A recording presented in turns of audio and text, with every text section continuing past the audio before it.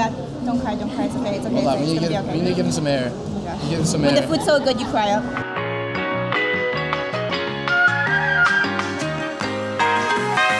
Yo, what's going on, everybody? If you guys have not noticed, food halls are the trendiest way to serve food right now. They're popping up in every single city. These locally curated boutique food courts are impacting the restaurant industry in a major way. In fact, a lot of people, especially millennials, are choosing to go to these before even traditional restaurants. There's already 20 of these in New York alone. What is all the hype about? Why is this the new wave? What implications will it have for the restaurant industry moving towards the future? I don't know. But you know what? I'm outside of Canal Street Market. It's a new food hall between Soho and Chinatown. I'm here to talk to the owners and meet up some friends to eat some dope food. Let's go.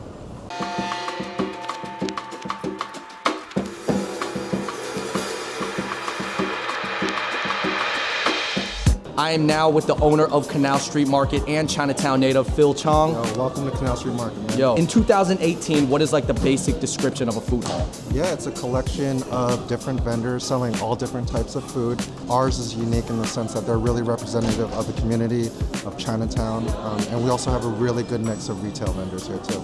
But how is it different than a food court or a night market that a lot of people have been to? Food courts are usually at the bottom of a department store or a mall.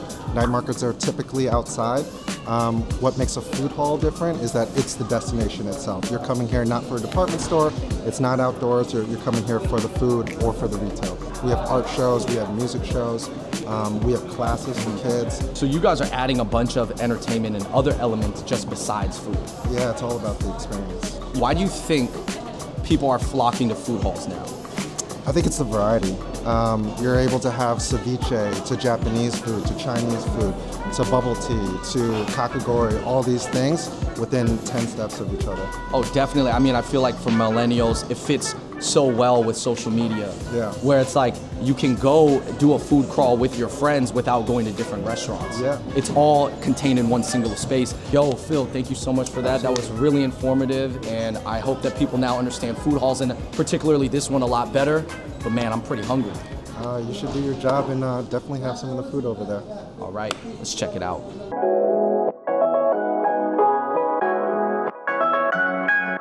All right, now we're on the food side of the Canal Street Market, and one of the funnest things to do when going to a food crawl is going with some hungry friends. So here, I got Jenny. Hey. I got Benson. What's up, guys? I got Christina. Hi, everyone. We are all very hungry. There's a lot of unique foods here. Let's go.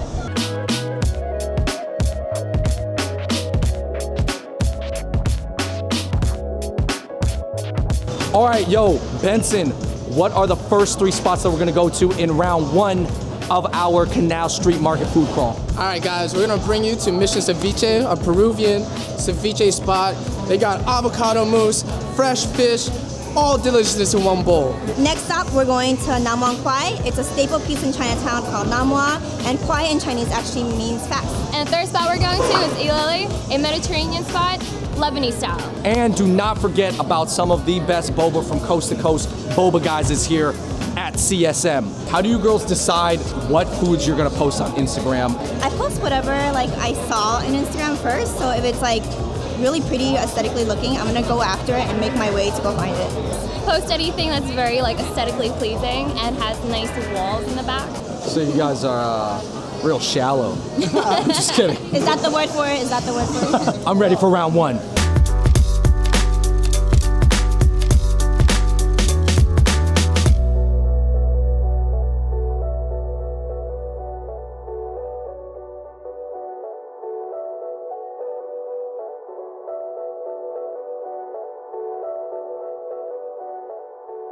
All right, guys, here's the spread for round 1. We got a lot of delicious food here. We got pea vine shrimp dumplings from Nam Wa. So that is called Dao Miu Ha Bao.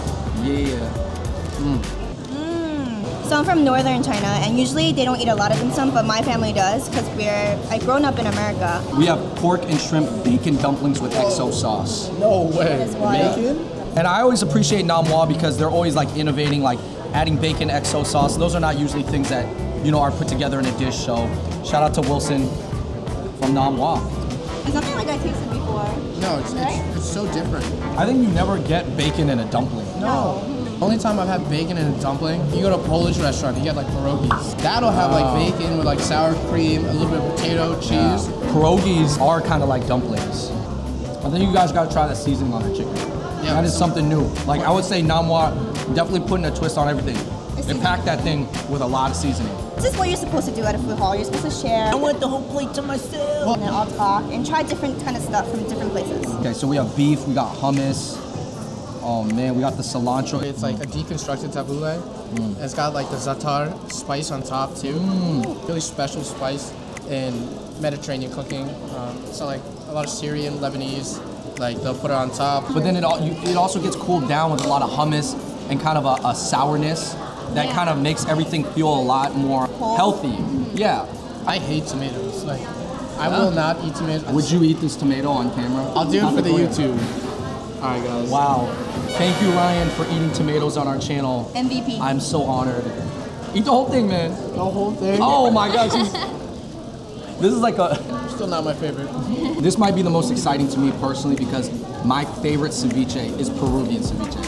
Ceviche originally came from Peru, and Peru, if you guys don't know, has a lot of different influences. It even has the seaweed salad that's Japanese because there are a lot of Japanese people in Peru, a lot of Chinese as well. So here you have avocado mousse, you have potato mousse, you got these big chunks of seafood like shrimp, and then you have a bunch of corn too. It feels super light too. It reminds me of a Pokeball. Okay, shrimp and octopus in this bite right here.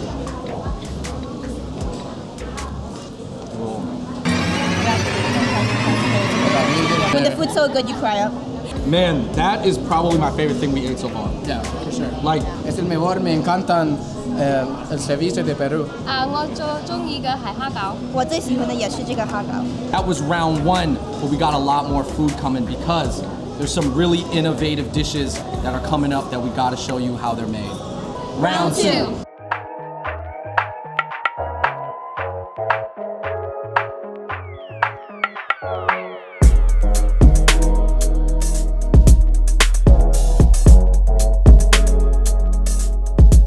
Okay, now it is round two, and we have another wide variety of food. We have traditional Japanese dishes from two different Japanese spots.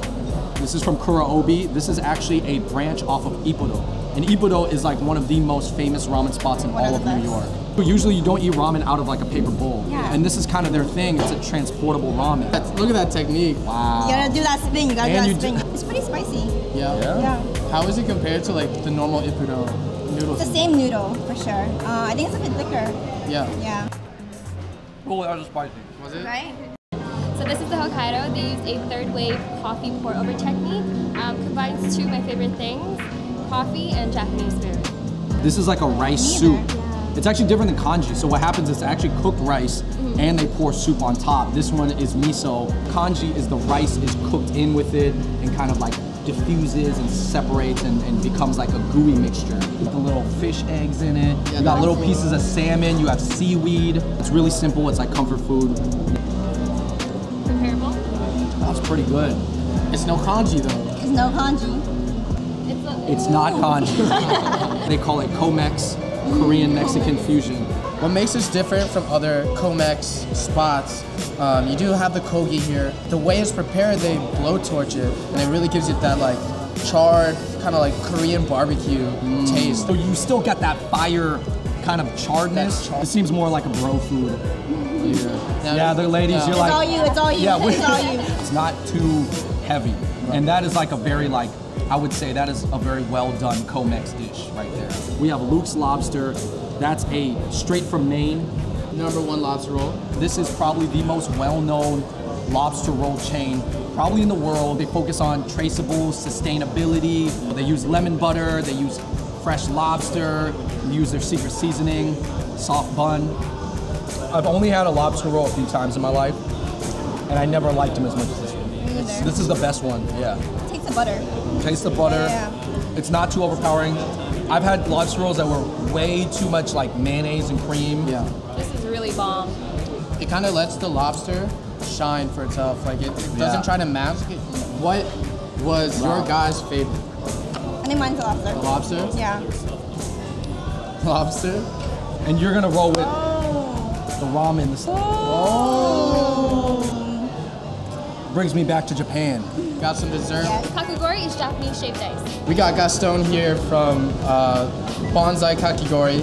He's gonna show us a demonstration of how to make Japanese shaved ice, otherwise known as kakigori. To say that kakigori has really two big differences from, the very popular Taiwanese shaved ice or maybe like Korean shaved ice.